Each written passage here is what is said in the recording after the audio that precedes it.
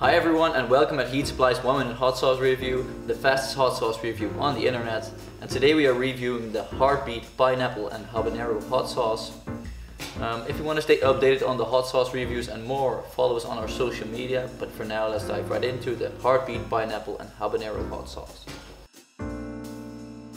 Let's start the 1 minute hot sauce review right now. First we're going to take a look at the ingredients. It has pineapple, yellow peppers, onion, distilled vinegar, habaneros, organic cane sugar, lime juice, kosher salt, garlic, and ale. Then we're going to look at the consistency.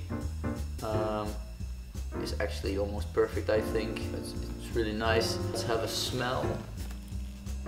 Definitely got the pineapple, but it doesn't smell too sweet. You also get the onion very well and the peppers, of course. Besides sweet, it also smells pretty savory, so that's nice. Let's have a taste. Again, it comes in this really nice squeeze bottle. So first thing that you get is the pineapple. Then the habanero and the other peppers are kicking in, other yellow peppers. You also really get the onion. So it's pretty savory and sweet at the same time because of the vinegar, and the pineapple has some sourness. Also it's a bit sour as well. A really good combination of sour, sweet and savory. So flavor, I would give this a 9, at least a 9.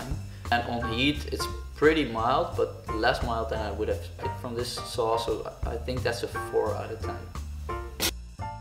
At the end of the video, we always want to advise you on how to use this sauce. This Heartbeat Pineapple and Habanero hot sauce is great on a lot of food. I would mainly use it on, I think, pizza. No, Hawaiian pizza with pineapple is almost forbidden, but this is really good on pizza, I have to admit.